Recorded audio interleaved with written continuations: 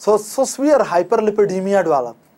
When so severe hyperlipidemia develops, then not only proteins leak, lipid also start leaking. What starts leaking?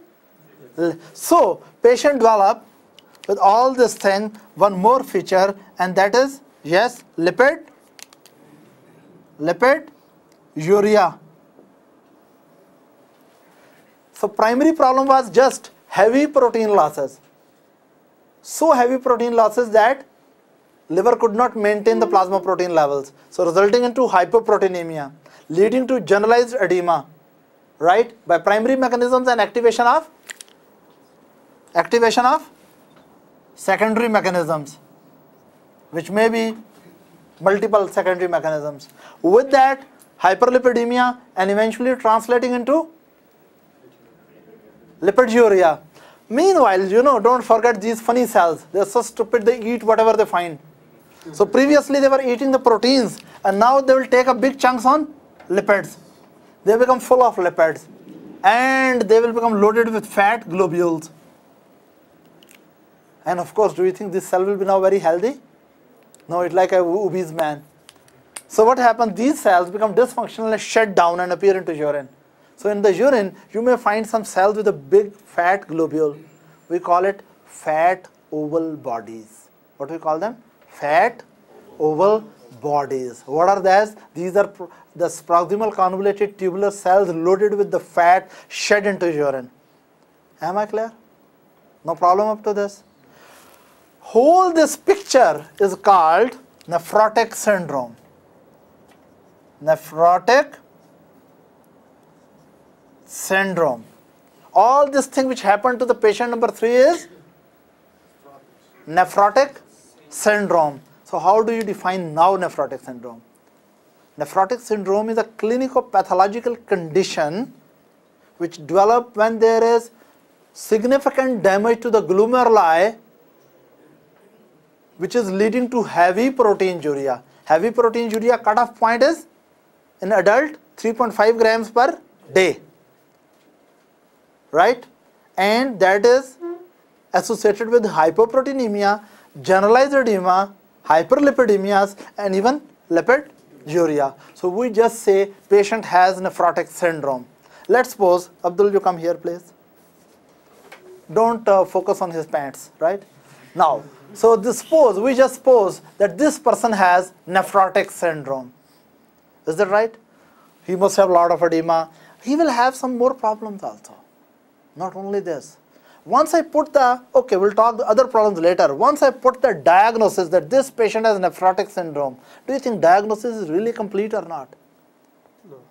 It is not complete. Why it is not complete? If I say this is a patient of nephrotic syndrome, still you don't know what damaged the kidney. Did you know?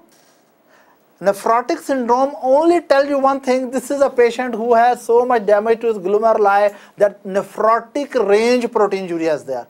Now in the discussion I will not call heavy proteinuria. This heavy proteinuria which lead to the whole this clinico-pathological condition, good nephrologist will call this patient has nephrotic range proteinuria. And patient number 2, he had also proteinuria, but maybe it was only 2 grams per day.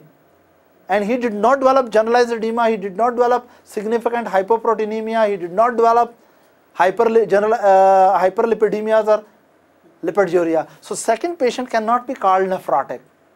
So difference in second and third was that second patient has proteinuria which is less than the nephrotic range.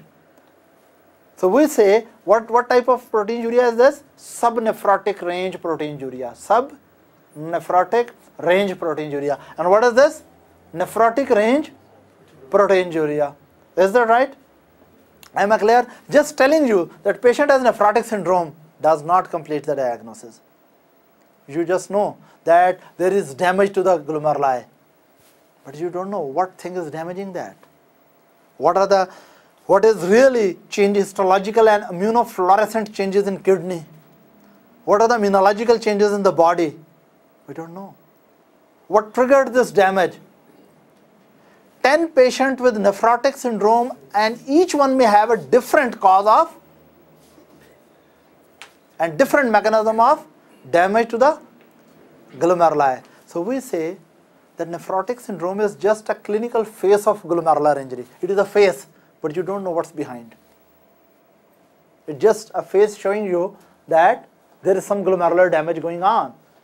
These are what I'm discussing with you. I'm discussing with you the clinical presentation and clinical phases and clinical manifestations of glomerular injury.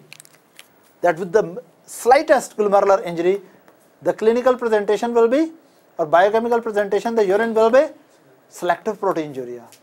If there's more injury plus 2 injury, you get non-selective proteinuria. But if you don't have generalized edema or hyperproteinemia or hyperlipidemia or lipiduria, then you do not have nephrotic syndrome, and we say this proteinuria is subnephrotic range. And in this case, we say proteinuria is so heavy that it has turned the whole patient's pathophysiology into nephrotic picture. So this is a patient with nephrotic syndrome. Now you understand the whole nephrotic syndrome, that there is significant damage, and result is heavy proteinuria, hyperproteinemia, generalized edema, hyperlipidemia, and lipiduria. Then there is more to this thing. Actually, not only albumin leak in nephrotic, some other small molecular weight proteins also leak down. For example, one of the very small molecular weight protein is transferrin. What is that? Transferrin. And if nephrotic syndrome lasts longer, I told you different patients have a different reason of nephrotic syndrome. So some patient may develop nephrotic syndrome only for short time, and some patient may have nephrotic syndrome for years and years. If you have nephrotic syndrome for a long time, you're losing the transferrin. Transferrin is a protein which transfers iron in the blood. So iron handling in the body will be normal or abnormal? Abnormal. So patient may develop iron deficiency anemia, but only in the chronic cases of nephrotic. Then another protein which leaks down the system is antithrombin 3. This is a protein which prevents the undue